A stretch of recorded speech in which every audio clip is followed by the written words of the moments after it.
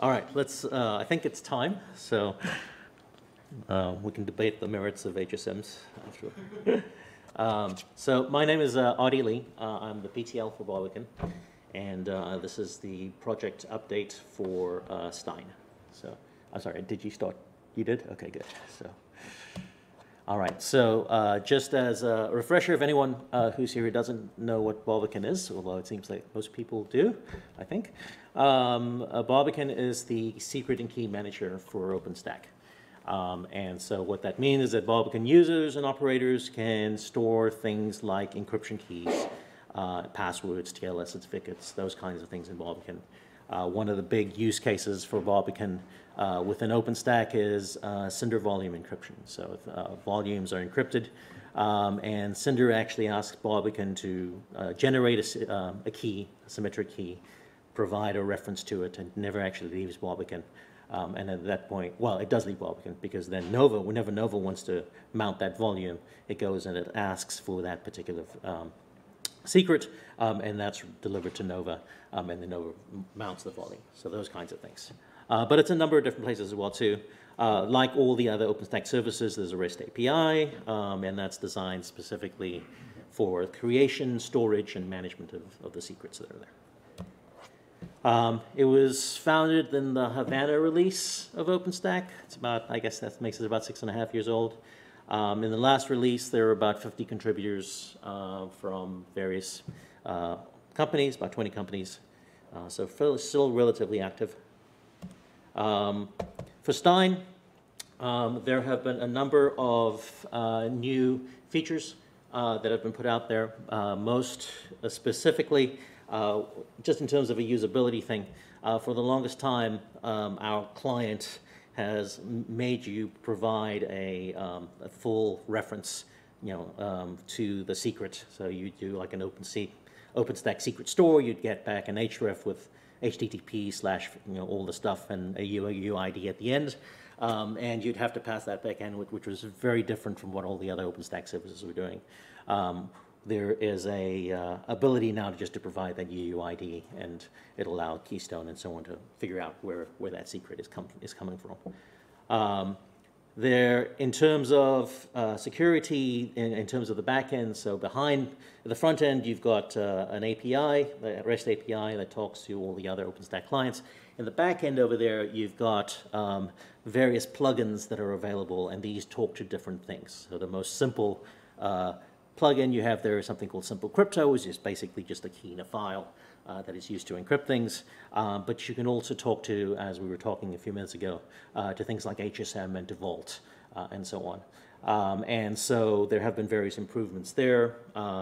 There have been and will, because Stein's not over yet. There will be improvements to the HashiCorp Vault plugin to make it a little more production ready.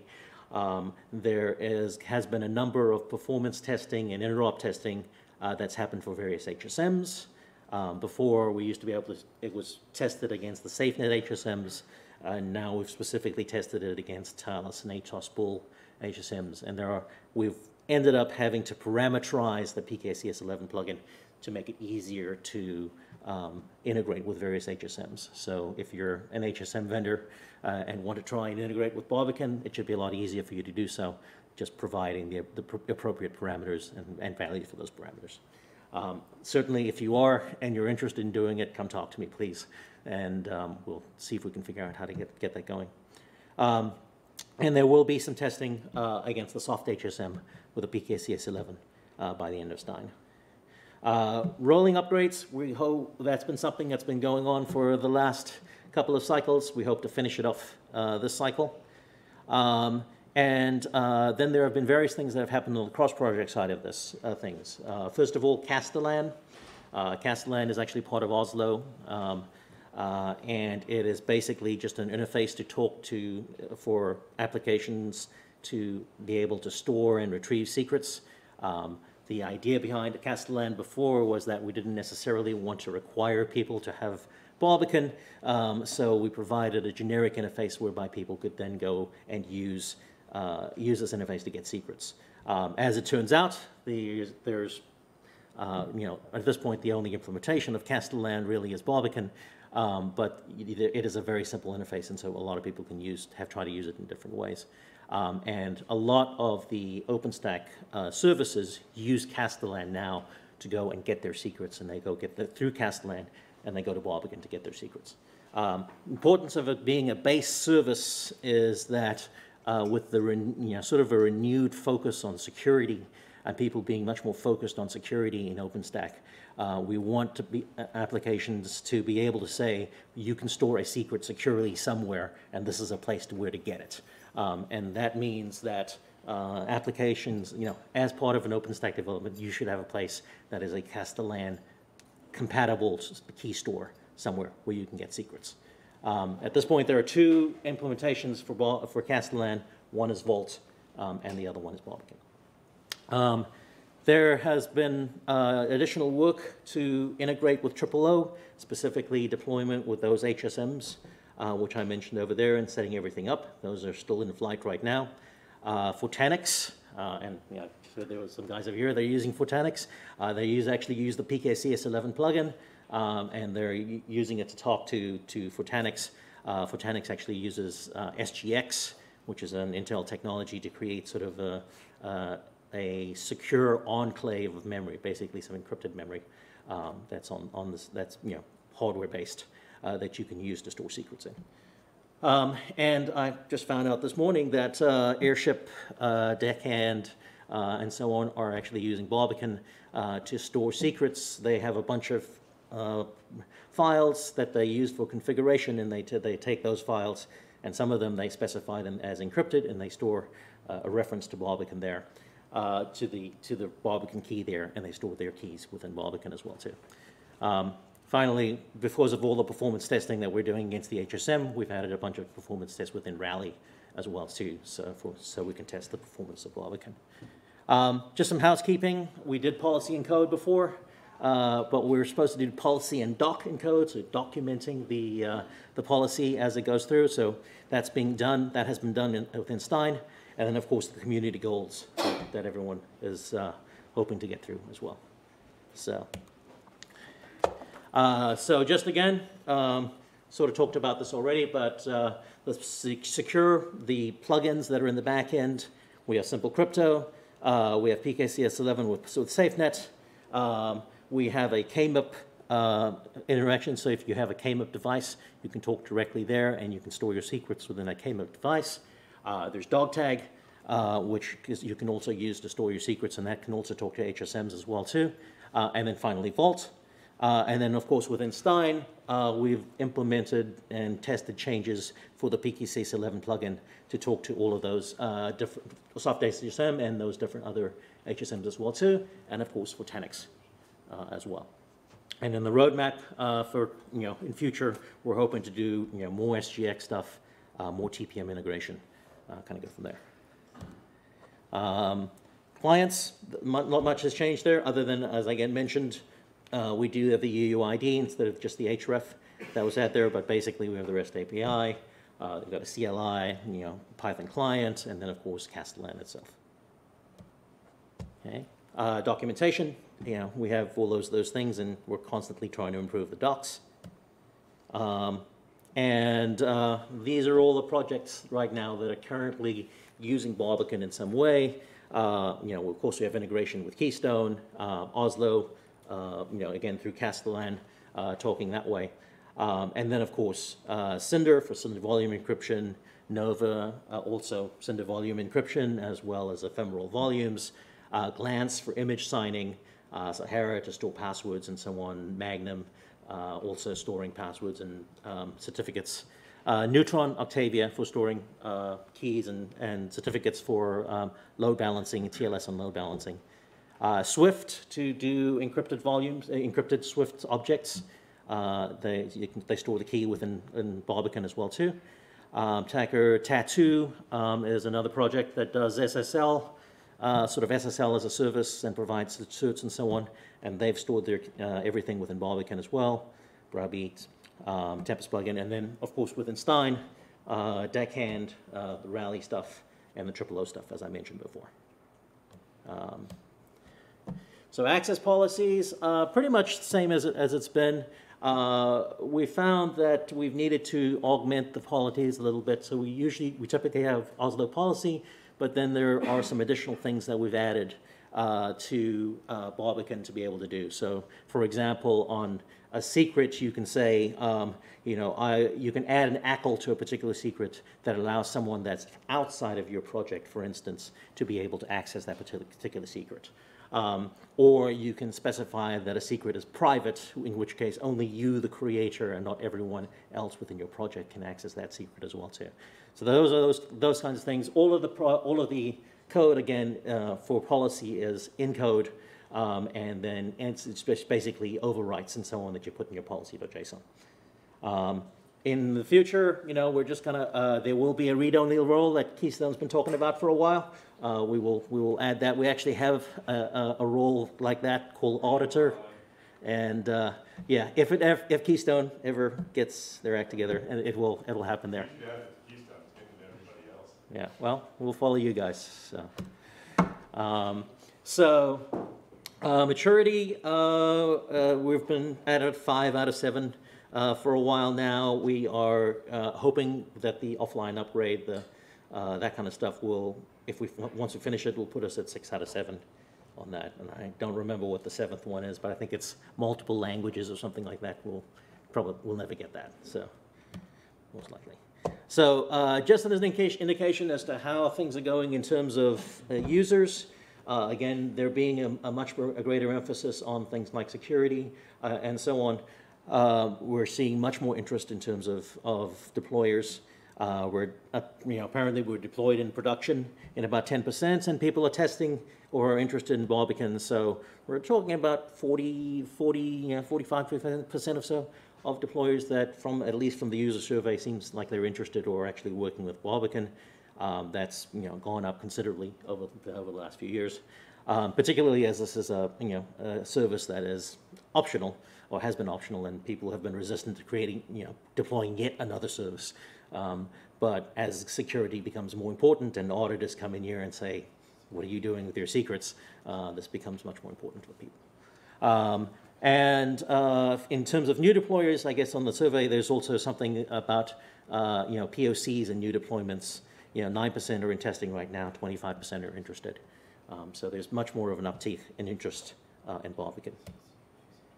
Finally, we need help. If you're an HSM guy and you want to integrate your favorite HSM, come talk to us. We'll be happy to help you. TPMs and so on.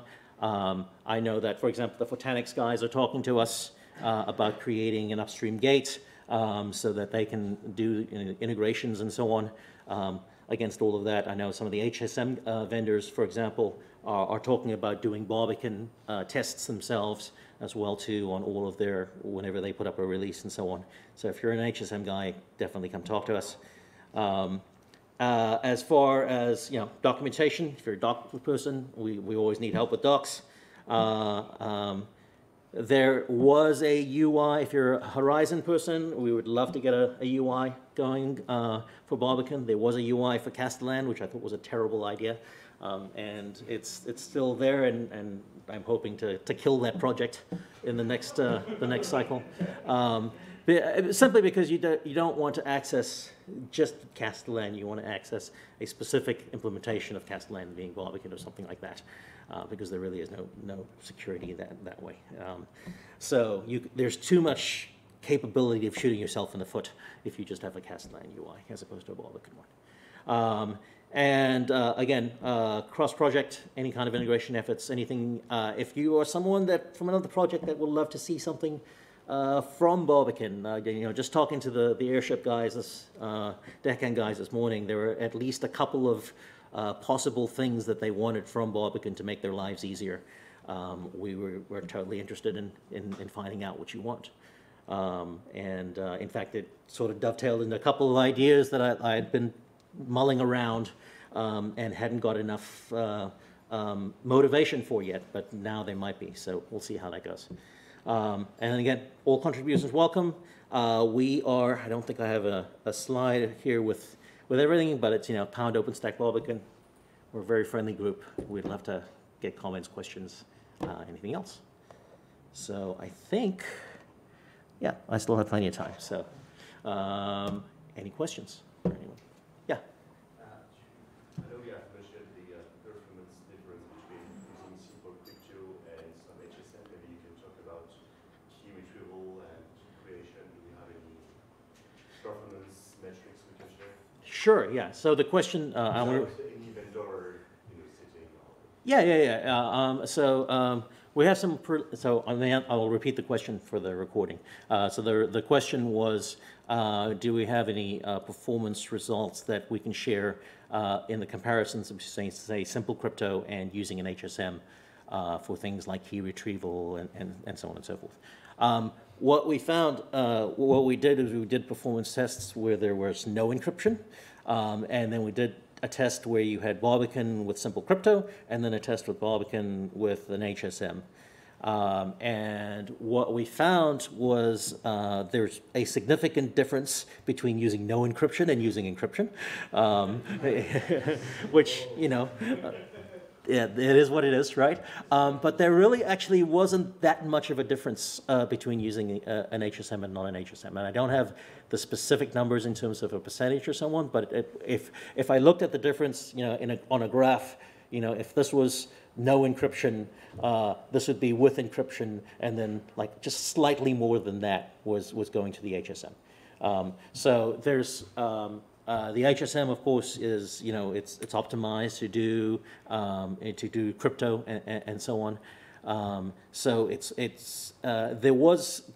differences that we did see that were significant had to do with actually how Cinder, with more work, or that extra work that Cinder was doing, than work that we were actually doing within the Barbican side of things. The Barbican side, I think, was actually relatively quick. But for example, we tested this against a Ceph backend, and when you do a Ceph backend and you bring in the key when you're retrieving, mounting the volume and so on, they do a significant amount of work when they actually create that initial volume, in terms of adding things to the LUX headers and various headers and so on and so forth. That adds a bunch of overhead there. And so the overhead was actually more there than it was really in the Barbican itself.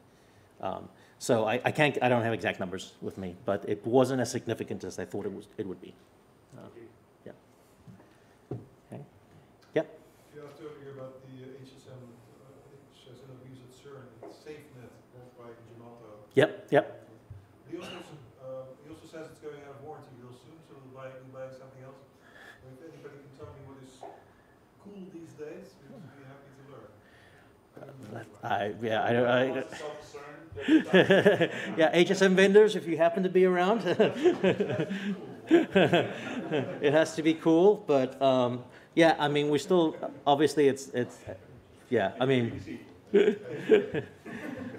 so just to repeat for the recording, the question was which HSMs are cool. And I can't tell you that, right? I do know that we still support SafeNet, and we support Talus and ITOS. And those are the three big ones there. And then Fortanix is kind of cool as well too. So you can probably check out what they do for Fortanix. Yeah. So I know that Ansible support is dependent on the unified API. Is Barbican in the unified API yet? The OpenStack SDK, thank you. The SDK? Yeah. If not, is there somebody looking at that? Oz, do you know the answer to that? I think. There was some code out there, but I'm not sure how up to date is it. Yeah. We'll beat up Monty. That's okay. Okay. Yeah. Beat up Monty. You can't do everything he can. Yeah. I mean, he'll just do half the thing or do the rest. But. Okay. Yep. Sorry for the recording. The question was, are we in the OpenStack SDK? And the answer is, I don't know. We have to beat up Monty. So. Okay. Any other questions? Is there a particular reason why you deprecated the certificate compiler? Yes. So the question there was, is there a reason that we deprecated certificate issuance part of Barbican? So before Barbican Barbican had an API whereby it could act as a registration agent for a bunch of CAs. You define a bunch of CAs in the back end, and you could ask Barbican for a certificate, and then we'd go to a CA. I know a lot of that stuff was there because I wrote a lot of that code, and then ended up having to rip it all out. And the reason that it was ripped out was that having going to a CA it's a whole slew of work. It's a lot of work, and there weren't enough people in the community at the time that were willing to maintain that code.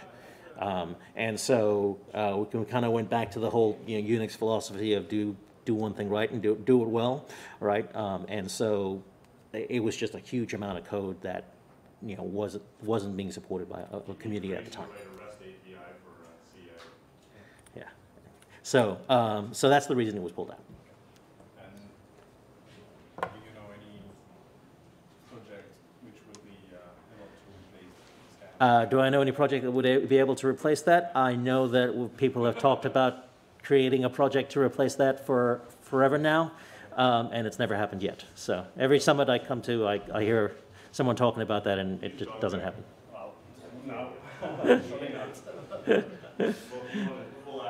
So I would love that to happen, but it's complicated. Because It's with the Octavia binding with the TLS terminated things, you will have a more and more useful use case where people will have to generate. Absolutely. Absolutely, yes, yes, and there's definitely a need for it, for sure. And but there's no clear way forward. So, yeah, I'd love to resurrect that code in a different project, but it's, Yeah. Anything else? All right. Well, thank you guys.